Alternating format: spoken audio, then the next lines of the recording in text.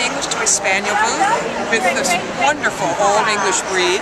First written documentation of the breed is in 1604, and they were actually prescribed as by physicians to royalty as comfort creatures. They're a very reserved English breed because they were bred as companions. They're reserved, they're loyal to a fault, they live for their people, they're athletic enough to go with you anywhere and small enough to be portable. And as somebody who's lived with these dogs in Manhattan, I can tell you it's the best kept urban secret.